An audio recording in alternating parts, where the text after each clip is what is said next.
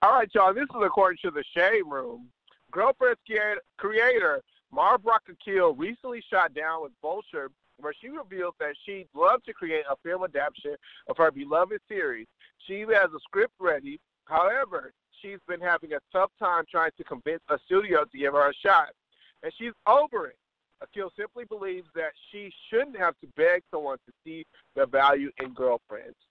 Yeah, you can tell any studio in town, if they got 50 to 60 million, I already have the script.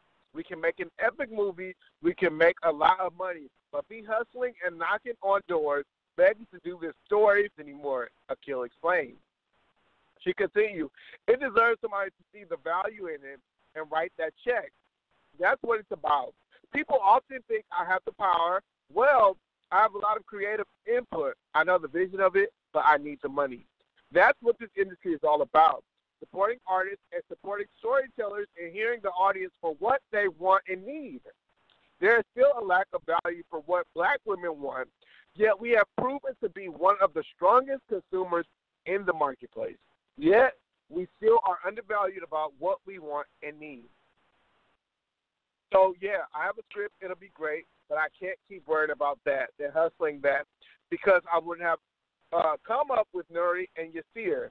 I wouldn't have helped launch Black Lightning. I have a lot more stories than me. See, the value of Girlfriends, I can't do it anymore.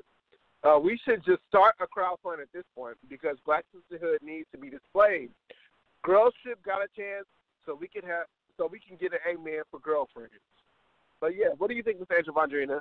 Why do you think she's struggling to get white studios to see the value of the iconic, the infamous Girlfriends? Oh my God, I feel like she's struggling just like, people, they struggle to get money, as far as like venture capital go.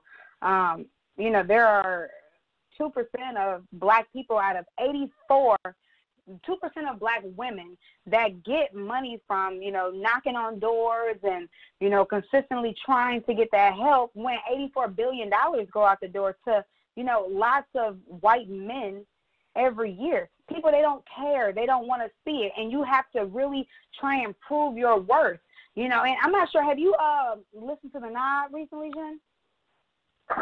I haven't. This is kind of like the same situation.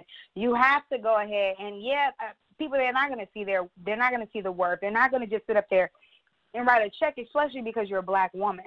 You have to go ahead and try to convince them and try and make them see what is going on. And if you just give up, then they don't give a damn about you giving up. They just, okay, And it just kind of reminded me of it was a woman. She's a gay black woman, and she slept on an airport floor for 4 months after sending out hundreds and hundreds of cold emails, telling people her vision and trying to, get people who give away this money every year, to invest in her company. Ultimately, she scraped up over $5 million to go ahead and get what she wanted, but it took a lot of knocking at doors and telling people, hey, this is what my vision is, and it took lots and lots of years, for her to actually be so dedicated. So sometimes you have to be extremely dedicated, especially when you knocking on doors and asking other people for their money, But once again, they have to understand, they have to see, you have to have this proposal laid out. You have the script, but you have to have a proposal. This is what you're going to get. This is what you can make. All of this shit is potential, so you can't just go and be like, look, bitch, this shit is worth it. You're going to give me the money, or you can lose out on all this money, because they don't care. They're like, well, shit, I don't really know.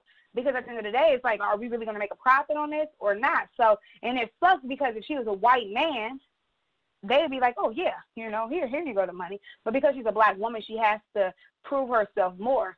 And that's just how it is. People are racist in that way, But I feel like she shouldn't have given up. She should keep going.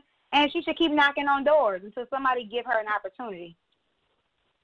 I agree. I definitely feel like the Girlfriend story is a story that hasn't been told, and that's something that we are to continue to long for and yearn for. Yeah. And one day, Mara Brock was like, she's going to get that check, and we're going to go and support. And all those studios that pass up on giving the coin for her, they're going to see, that this is something that we want to continue to promote, and something that we are going to come out and see. Like, it annoys me that, like you said, black women are the biggest consumers.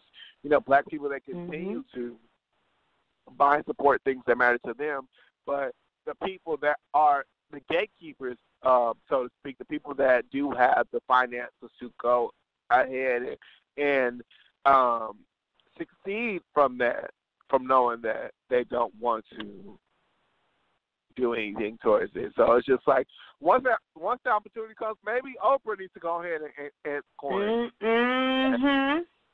You know what I'm saying? But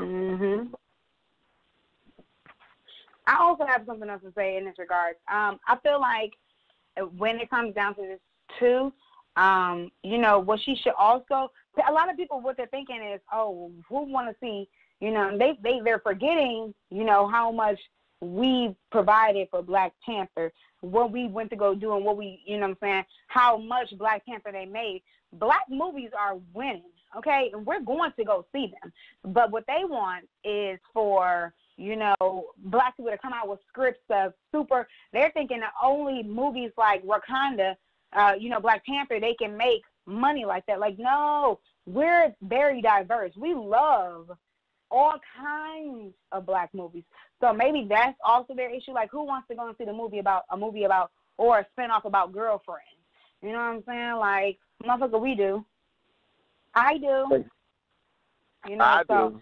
That's another thing. Right. But, yeah, y'all, we're going to go